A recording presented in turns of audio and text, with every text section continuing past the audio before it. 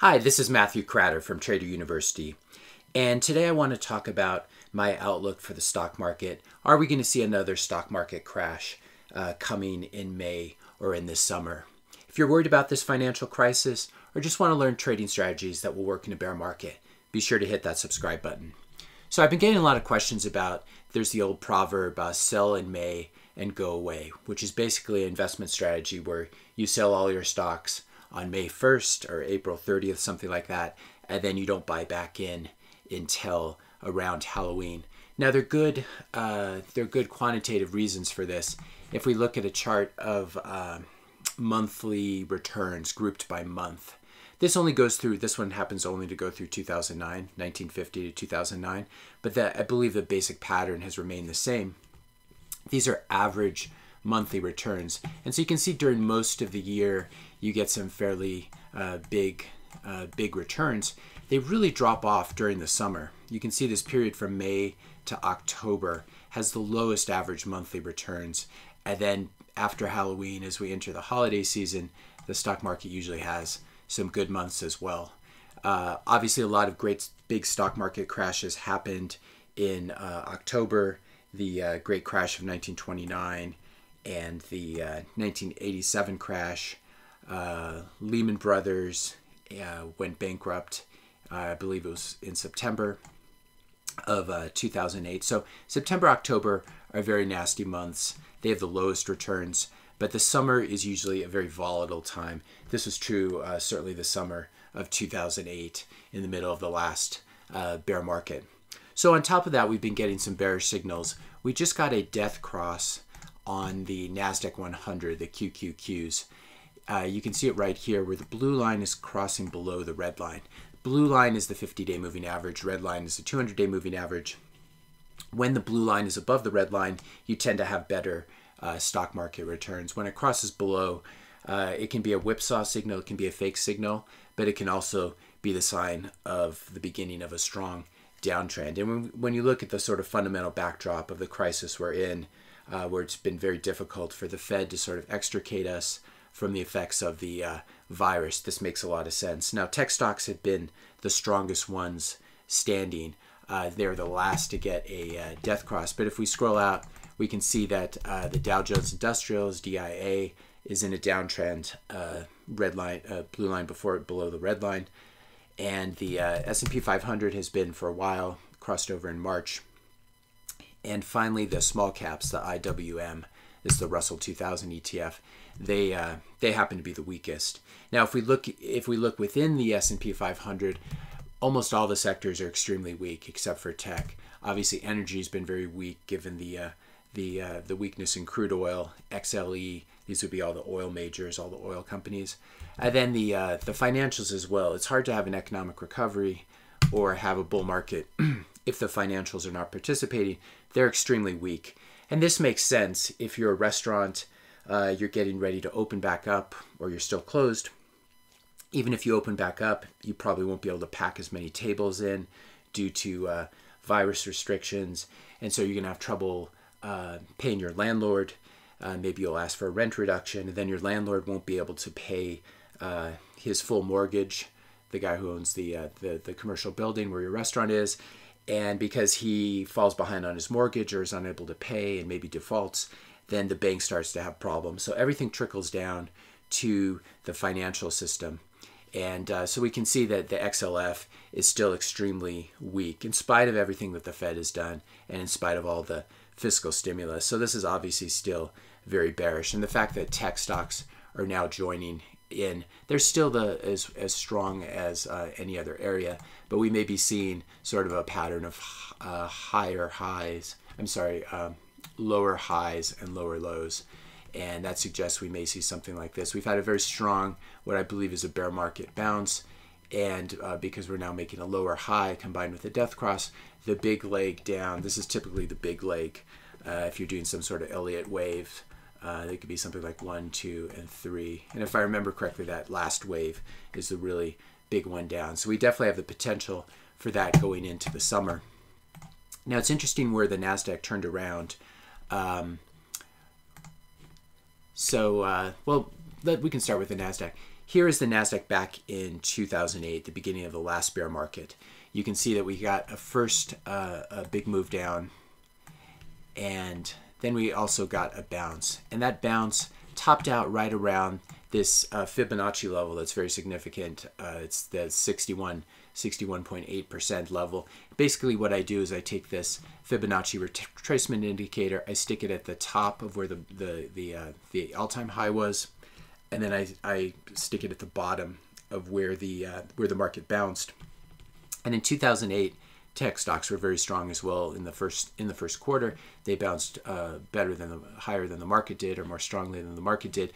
But they also topped out around this line here, the 61.8% fib line. And then if we scroll out, we can see that was really just everything was just getting started, and there was really bad times ahead.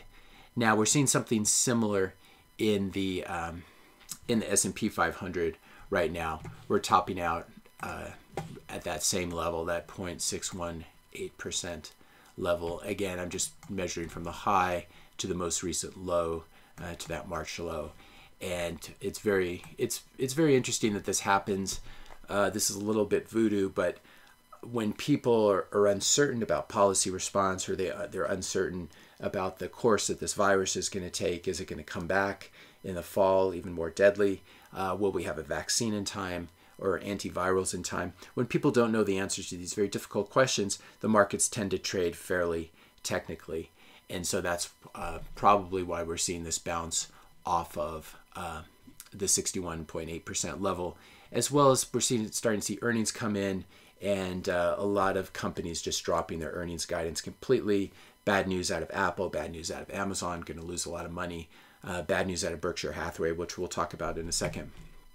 And so we have that Fibonacci retracement level. It looks like we're falling off of that right as we enter the sell in May months. Now we had something similar happen in the great crash of 1929. Here I'm looking at the Dow Jones Industrial, because the NASDAQ and the I don't believe the S&P was around as an index either. You had a similar move where you had a first move down from the highs of 1929. You had the great October crash. The market found a bottom at the beginning of November. It bounced going into the new year, topped out around the 50% fib retracement level, and then you can see that it really began to go off a cliff as you entered May of 1930, and the Great Depression really got started. So that's a precedent for these sort of strong strong bear market rallies, a strong rally within the context of a larger bear market. Here's a indicator that Vulcan Trader, you can check out his YouTube channel, likes to look at. This is the S&P 500. I'm looking at monthly bars and a 50-day moving average. You can see that this 50-day moving average line served as a nice support level back in 2015, 2016, as well as the fourth quarter of 2018. And it would be bearish if we get a close below it. We did get a close below it in March of this year, then kind of a rebound above it. But this can mean, you can see something similar happened in 2008, where we closed below it, and then things really started going badly.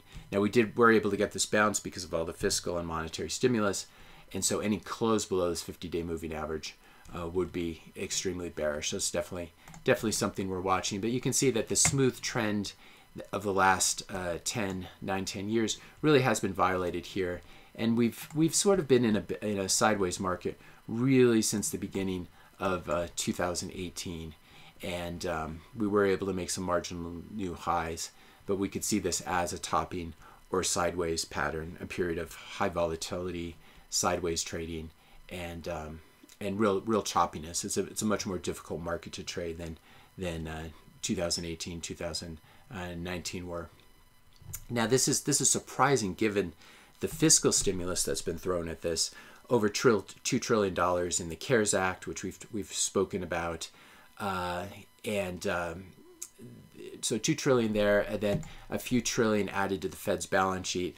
The Fed is basically printing money out of nowhere, ex nihilo, and buying treasuries, buying mortgage-backed securities, buying munis, and even buying junk bonds. And you can see in the last quarter, in the first quarter of 2000, the Fed's balance sheet went from 4 trillion to now at about 6.7 trillion. So call it 2.7 trillion plus another 2 trillion. So close to 5 trillion in stimulus. And what's just extremely shocking about that is with 5 trillion in stimulus and a lot of job owning from the Fed, we are only back to, we haven't even been able to get above the 200-day moving average. And it's just hard to imagine what it would take to pump everything back up to the top. If 5 trillion only gets you back to where we were, let's say in end of February, beginning of March, when the virus scare was first getting started. And so some very bearish formations there. We just heard from Warren Buffett over the weekend, yesterday at the Berkshire meeting, which was held completely online, that he's dumped all the airlines. He thinks the business has fundamentally changed. So for those of you who've been asking me if you should buy the airlines, I'll defer to Mr. Buffett here. He basically, too many airplanes, too many airlines for the drop in traffic that we'll probably see going forward. It's going to take many, many years to recover. That combined with Buffett saying that he hasn't seen anything attractive, he hasn't been doing deals. Part of this is simply because the Fed has been stepping in and doing the kind of deals, the kind of financing that Buffett would have done in the past. And the Fed basically can print free money. They're not rational economic actors. And so they can step in front of Buffett and they can fund the banks. They can fund, they can buy junk bonds, for example. And this was the sort of stuff that Buffett was issuing debt, letting people borrow money from Berkshire in 2008, 2009. And this has traditionally been a good sign of a bear market bottom. But Buffett and his partner, his business partner, Charlie Munger, have been very mum and basically been saying that the phone hasn't been ringing and they don't see a lot of good deals out there. So combined with these technicals, I think this is a bearish constellation of facts going into the summer. For stocks to move higher, the Fed is going to have to print a lot more money. And the two assets that will really benefit from this the most are gold. I like the gold miners here. If we look at the GDX is the ETF for that, I think this is a multi-year hold. I don't happen to own it. I'll tell you what I own in a second. But I think GDX does really well. GLD is the ETF for gold. I don't like it as much as physical gold itself. You just don't know if the custodian really has those bars of gold. And you're basically owning a gold IOU. So if you're able to get your hands on physical gold, gold coins, gold bars, which are a little more expensive, or these gold stocks, GDX, the two big ones in this index are Newmont, NEM, and ABX, which is Barrick Gold. Very strong looking charts. You can see they're so different from what we're seeing in the S&P 500 or even in tech stocks, which both don't look nearly as good. And then obviously Bitcoin, which I talk about all the time. It's sort of the punchline of every video, it seems like these days. Bitcoin's chart is not quite as good as gold, but we have the halving coming up in just a week from now, roughly a week, May 11th, May 12th, and it's been showing amazing strength. We also had a death cross in Bitcoin. I think this is more of a sideways motion. If we scroll out, we can see that the market's been basically trading sideways in a range. And so we had a death cross back of last year, and we had another one. So it basically, these death crosses would appear to be sort of contrarian signals at this point. So the money printing that the Fed's going to need to do to pump the S&P back up to where it was, especially with baby boomers retiring and the whole U.S. economy depending on the stock market. The stock market is heading down unless the Fed prints gazillions and gazillions of dollars. And that's a technical term, gazillion. So this is why gold, scarce assets, they can function as a store of value. So coastal real estate, Picasso's, anything that you can't print. And the Fed cannot print gold, and they certainly cannot print Bitcoin. Neither can they stop it. I'll stick some videos in the links below, in the description notes below, so you can learn more about Bitcoin. And you can read, whenever I do a video like this, I get all the common critiques. The government's going to ban it. It's funny money. It's a tulip bubble. It's a Ponzi scheme. These sort of things I've addressed in other videos. So feel free to check those out if you have questions about that. If you enjoyed this video and you want to learn more about how to trade a bear market, I'd encourage you to check out my course, Bear Market Trading Strategies, as well as my other courses, Swing Trading with Options, Learn to Trade Options Like a Pro, my flagship course, Learn to Trade Stocks Like a Pro, the Bear Market course. There's a futures trading course in here, as well as a crypto Bitcoin course. So if you enjoy my teaching style and you have some free time now, you're tired of binging on Netflix, this is a great time to really step it up and educate yourself. You can obviously watch all my free YouTube videos, and there's just a tremendous amount of material there that's available for free. But after you've watched all of them, if you still want more and you want to go really deep, I would suggest these online courses. You can get unlimited access to all these courses, so you don't need to choose between them. If this is something that interests you, you can go to this page. I'll put a link in the description notes below. You can click on any of these boxes to see the list of lectures. And then if you're interested, you can go to the bottom, click Get It Now. And I've got a special coupon for you. Normally, this is just $125 tuition for 30 days access. But because we're in a recession, I want to give you a better deal. If you click have a coupon code and type in YT, as in YouTube, 99, and click the update button, that'll take $26 off. So you'll get 30 days access to all the courses for just $99. So no long-term contracts or anything.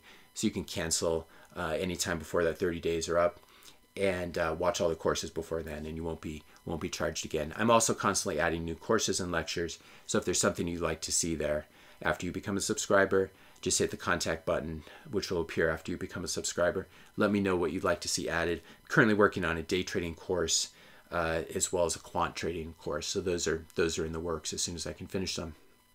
Thanks a lot for listening. Please hit that subscribe and like button if you haven't done so already.